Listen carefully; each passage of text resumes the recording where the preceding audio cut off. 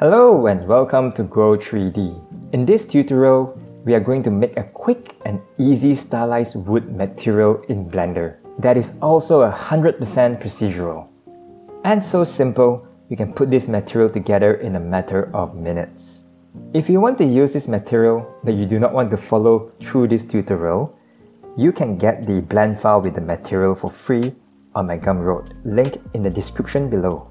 If you found this tutorial to be useful, remember to drop a like and subscribe. It greatly helps the channel out. Alright, let's get started. First, add a cube. Scale the cube on the Z-axis and again on the Y-axis to get a shape that looks like a plank. Ctrl A and apply the scale. Because we are using procedural modifiers and textures, if your scale is not 1, you may get some funky results. Add a bevel modifier. Give it around 3 segments. Set the shading to smooth. I think we could do with another segment. Assign a material and name it Stylized Wood. Alright, now we are ready to start creating the procedural shader. Go to your shading tab. Before we get started, make sure you have your Node Wrangler add-on turned on. You can find it under your Edit, Preferences. We'll be using a lot of Node Wrangler shortcuts in this video. I like to set my world opacity to 0 so we get a much cleaner view. This is going to be a really simple procedural shader that uses only one generator. I like to call it the double Musgrave because it is literally just 2 Musgrave textures stacked together to create all the patterns we need. Add the first Musgrave texture. Ctrl Shift and click on the texture to preview it. Make sure your viewport is set to Material Preview. Shift D to make a copy of the first Musgrave texture. Connect the height of the second Musgrave texture to the vector of the first Musgrave texture. And you're gonna get a pattern like this. 1 Musgrave texture, 2 Musgrave texture. Now we have a basis for a pattern that we could turn into wood grains. Next, we need to add a mapping node. With the second Musgrave texture selected, press Ctrl T to add the mapping node. Use the object texture coordinate so the material can be applied to other meshes and it will still look similar. To transform this texture to something that resembles wood grains, we will scale the texture on a single axis. You can choose to scale it either on the X or the Y axis depending on the direction you would like your wood grains to be. So in this case, I want the wood grains to be horizontal, so I'm gonna scale down on the X axis. Now we have something that looks a lot more like wood grains. Now let's see how this looks like on our wood with a bump node. Add a color ramp. Drag the height from the first Musgrave into the vector of the color ramp. Add a bump node. Drag the color from the color ramp into the height of the bump node. Ctrl Shift to go back to the Principled BSDF shader to preview it. Give it a bit of a placeholder color so we can see the normals a lot more clear. This is not the final color, we'll work on it after this. Now attach the bump node to the normal. Voila! Now we see some normal patterns on our plank. Alright, right now our wood grains are popping up. We want it to be carved in, like a groove.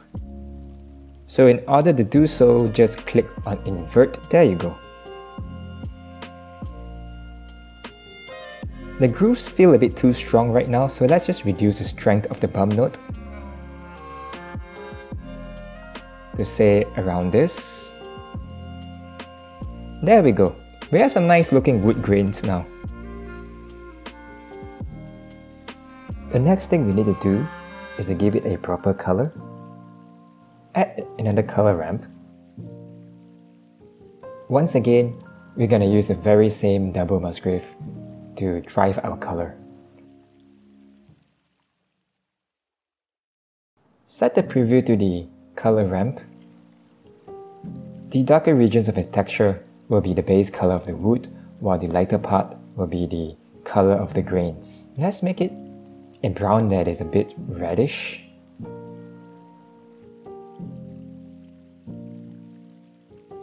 A little bit darker.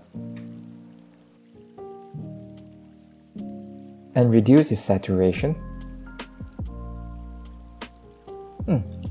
We are making a stylized material, so you can actually make the color a bit more saturated than usual.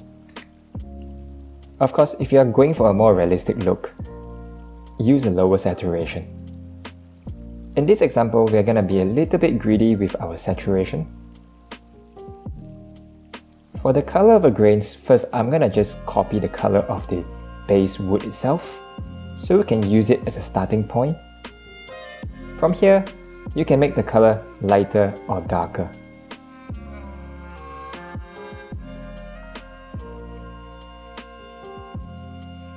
Because the grains of the wood are grooves, so we want the color to be darker than the base wood color.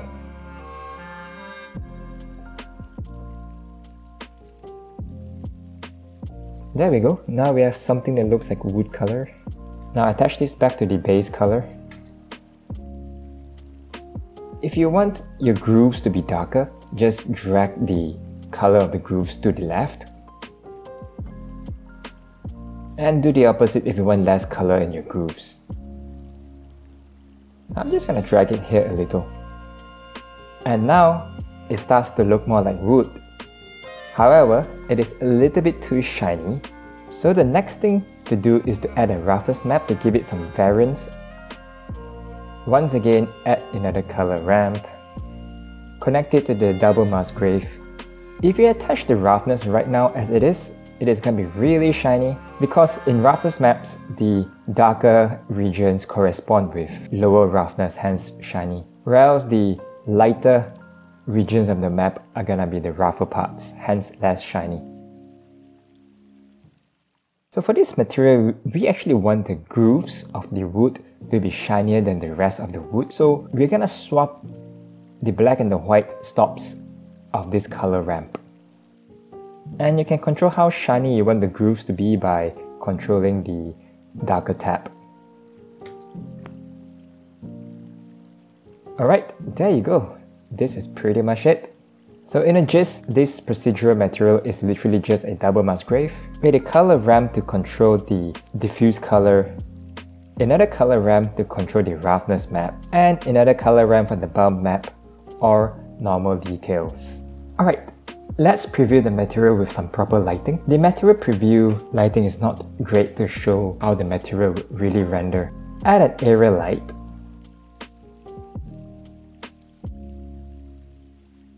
Position the light on top of the wood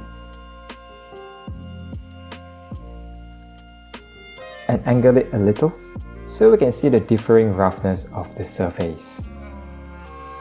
Go to the render view. I'm using EV here. Increase the power of the light and the size of the light. Reduce the intensity of the background lighting so we get a more accurate lighting. And I'm just going to turn off the gizmos. There we go, looks much better. And now we have a simple stylized wood that is 100% procedural. Alright, now I'm going to show you how to create variants of this material. Shift D to duplicate the mesh. Create another duplicate. Let's say you're making multiple planks and you want each of the plank to have a different variant of the material. So here's how you control different parts of the material. First, create a copy of the material.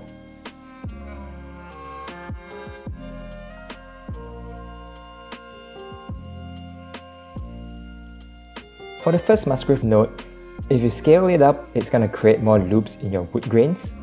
If you scale it down, it's going to create less loops. The scale of the second Musgrave node controls how dense your grains are. But I wouldn't really recommend using this to control the density because it creates quite a random effect. A cleaner way to control the density of your grains is to scale the y-axis, or X if your grains are stretched on the y-axis. Scale y down to make it more spread out, and scale y up to make your grains more compressed. So for this example, we're gonna make it a lot less compressed. You can also play with the location to give your wood grains more variety.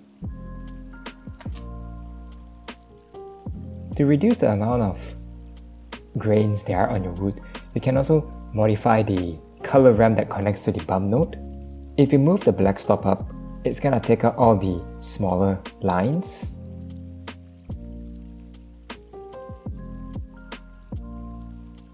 Create another copy of the material for the wood plank on the bottom.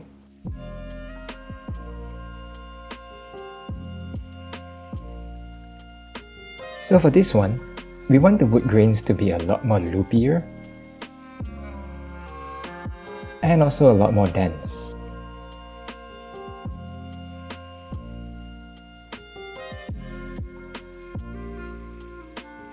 And maybe we can move things around a bit.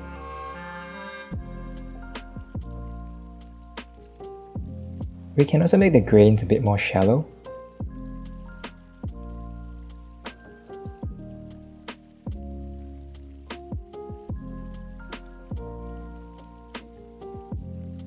In fact, we can decrease the x-axis even more to stretch out the grains. And maybe give it a bit more space. Alright, there we go. Now we have a fine-grained version of the material. Before I conclude this video, I would like to mention that there is one caveat with making our material this way. Because we are stretching the texture on a single axis, some of the faces will look weird if we use this texture in a model with multiple presenting faces, like a cube instead of a plank.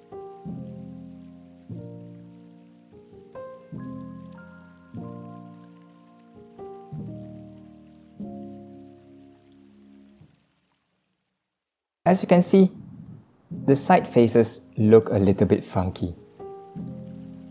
And that is because we're stretching the material on just one axis. I point out this caveat in case you want to use it on a model with multiple presenting faces. But then again, in general, most of the time when you make a wood material, you'll be applying it to something that is flattened. In the majority of use cases, this wouldn't really matter at all. So yeah, there we go. Here's a simple stylized wood material that you can put together in a matter of a few minutes. It is made up of just one generator, that is a pair of Musgrave textures, and it is highly customizable. Here's an example of this material applied in a model I was making recently. Once again, the completed tutorial file is available for free in my Gumroad, links in the description below. And if you found this tutorial to be useful, do drop a like and subscribe. It greatly helps out the channel. Thank you for watching.